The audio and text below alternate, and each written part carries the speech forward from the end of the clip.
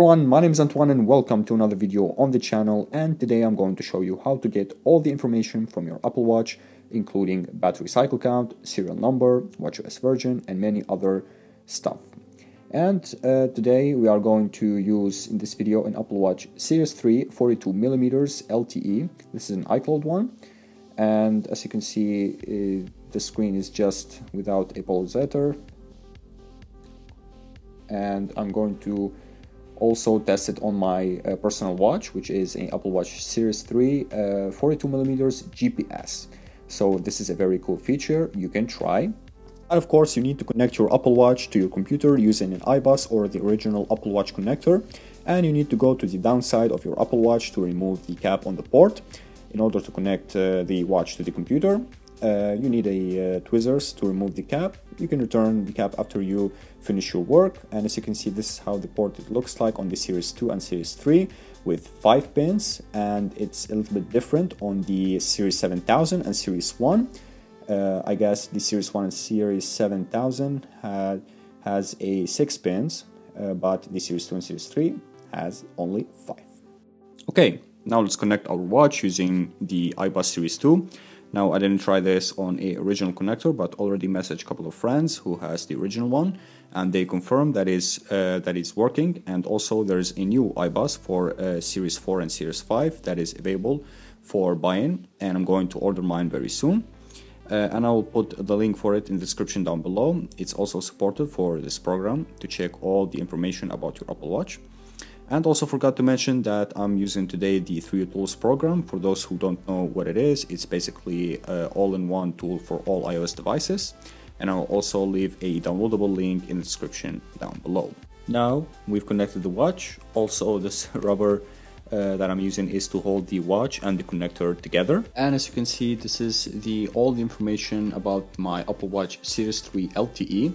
As you can see, you cannot activate the Apple Watch because you need to pair it, and the details of the battery life cannot be also shown because it requires an iOS, and in my case the Apple Watch has the WatchOS.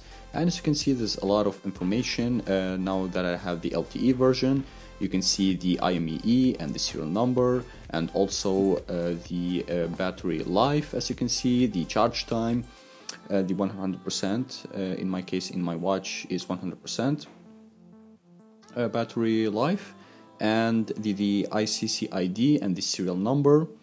And this is all the information that has the Apple Watch Series 3 LTE. And now I'm going to connect my personal watch, which is the Apple Watch Series 3 GPS version. Now this is a little bit different from the LTE version because it's already been paired with my iPhone, and the LTE version is not, it's just only on the activation, not paired with any iPhone. And let me just connect my watch. And of course this will help a lot of Apple Watch owners who wants to know the battery cycle count or the WatchOS version with pairing or without pairing the watch. Of course it's very helpful for a lot of stuff. Even if you don't have the IPSW for the watch, you can still use it as I do, because there's a lot of people who bought the original connector or the iBUS only for restoring the watch. But now you can do this also. Okay, I already trusted my watch. As you can see, this is a password on my watch, and here we go. We don't have an IMEI because I have the GPS version, and as you can see, I got the battery life 93% with a 100 cycle count only. The charge time is 100 times, and you can see also the serial number, the sales region, the product type, and I'm going to show you also the details of the battery. You can see the details of the battery because I have a new version of the WatchOS, which is the 6.2.5. The LTE had a iOS 5 or 4, that's why I couldn't see the battery details. And you cannot jailbreak your Apple Watch, that was my mistake, sorry. And also you can see the ICC ID and the verification information that I couldn't see on the LTE version because of the WatchOS.